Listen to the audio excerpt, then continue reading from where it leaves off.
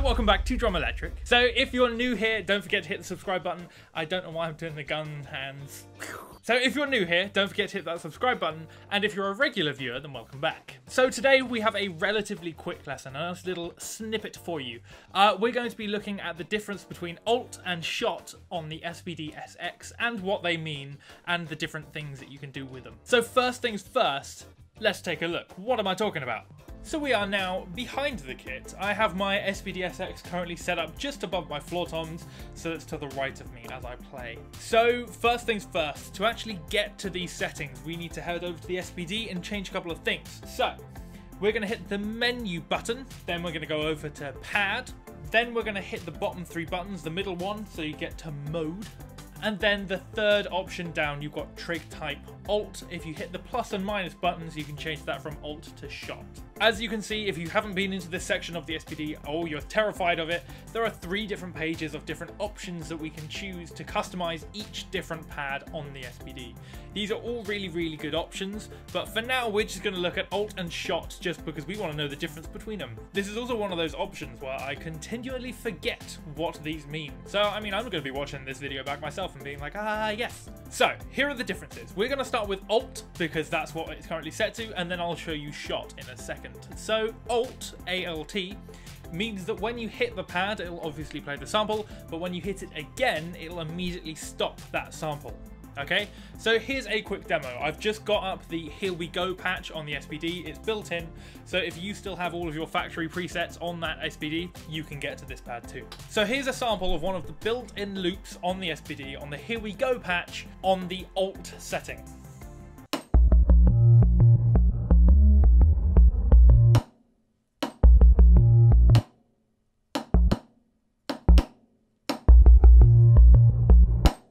So there you go, that's what alt does. It's a really nice one for if you're using longer samples, or if you've got something that you want to cut off, or if you've got a sample that you, like I said, need to cut off halfway through, then you just hit that pad again and it's all hunky-dory. I also use this for when I have a sample that I don't want to overlap.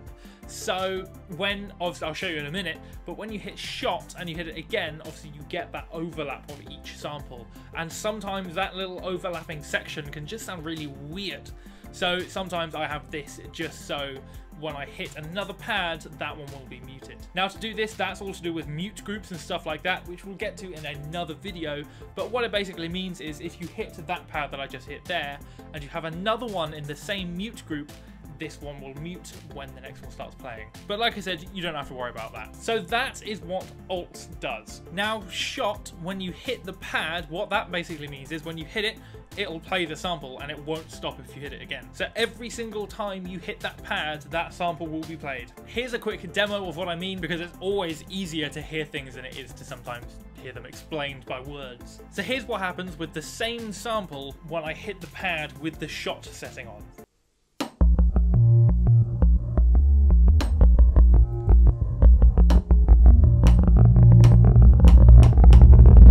So as you can tell, it's a very handy option to have, but it can get a little dangerous if they keep overlapping. But the good news is there is an option to stop this, and I'll show you that right now. So if we head back onto that pad setting, there's a little option you need to change. So just go to menu, pad, hit enter like we did before, go to the mode setting, the same thing of where you can find the alt and shot settings, and then right at the bottom it's got poly/mono. You want to change that to mono. Now what happens there is that every time you hit that pad, it'll just start the sample from the beginning rather than layering them up, which is what poly means. Okay, so here's a quick demo of what I mean by that.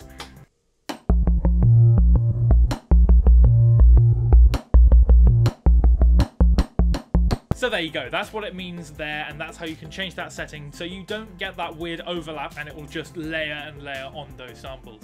As fun as that is, but also, if you're trying this for the first time and you've now got loads of samples playing it all the time, just hit all sound off button. That'll save you, that'll turn everything off. That's your panic button. So what I tend to use this one for is all of my real sample sounds, or realistic sample sound.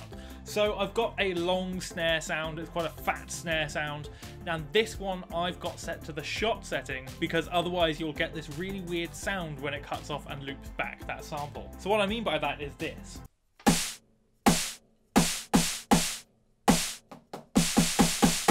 It just means that you won't get some weird overlay, and you can actually get that sample to sound exactly how you want it. Because when you've got, for example, separate triggers or separate trigger pads, and you're hitting them repeatedly, especially for like a build-up section, they can start to layer and sound really odd. But absolutely something that you should try and play around with, see how you can get your sound, and see how you can make it sound really nice. As with this product and loads of other drum stuff and musical stuff in general, it's all about taking this and making it your own, putting your sound onto the kit. So just as a quick recap, Alt means that when you hit the pad, it'll play the sample, you hit the pad again and it'll mute the sample. And Shot means that whenever you hit the pad, the sample will be played either from the beginning again, or it'll just start the sample. So that's it. That is what Alt and Shot mean. So that's a really good feature that comes with the SPD, and it's one of those ones that's really, again, useful for the various things you're doing. So if you're using loops or if you're using samples, you don't want them to overlay, and sometimes you might want them to overlay. If you're ever looping anything, then these are the ones for you. And even if you're triggering stuff that's just as of standard, they're also good fun to muck around with. If you have any comment, as always, chuck them below. There might be a few features that you've used them for that I haven't mentioned, so let me know. So don't forget to hit that like button and subscribe for all of our shiny new content, and I will see you in the next one.